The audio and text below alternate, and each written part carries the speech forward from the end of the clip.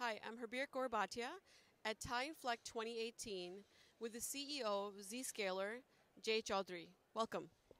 Thank you. Appreciate the opportunity. So, can you tell us what has your experience been like so far at TiECon?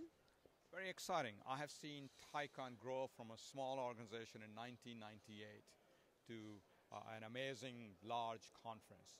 I was involved in early on setting up chapters like Thai chapter in Atlanta as the founding president. So a lot of fun, a lot of great people. It's the best platform for entrepreneurs to get advice and a jump start. I had no idea you have that much history with us. You are the king of all information, that means. So, in your keynote, you shared some insights on the trends, what to look out for. Can you share some of those snippets with our audience? Yeah, I think I talked about fundamentally starting with either disruptive technology or incremental. If you do incremental, you're doing a small company to sell. Doing disruptive, you should be there for the long run to have a home run. That is one of the big things. The second thing I talked about is passion and drive. You never do startups for money.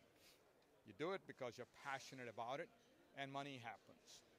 If you follow money, you'll be disappointed. Every startup takes longer than you think. So you need to be seriously committed because you have fun doing it. That's actually, I think, something all entrepreneurs can take away. Where do you think some of the opportunities might be in that space? So we are seeing IT being totally disrupted with cloud. All applications are moving to the cloud. Users are being mobile everywhere. Security is being disrupted. Tons of data is being collected with all the IoTs. So we hear a lot about AI, machine learning, and that's because so much data is being collected. Being able to get meaningful information from it and making decisions, that's a lot of opportunities. So the two areas that come to mind, using machine learning to make sense of data and delivering value to businesses. So businesses can improve their processes, manufacturing, whatever the case may be. And the second would be IoT.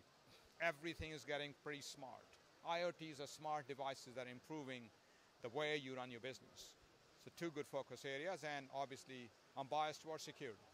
Security is fundamental to anything and everything. And that's so true, especially because of changing technology. There are also that many more reasons to be ensuring that you have a safe and secure system. I think that was a very good direction for our viewers. Thank you so much for being with us. Thank you. Thank you. Appreciate the time, enjoying it. Great place.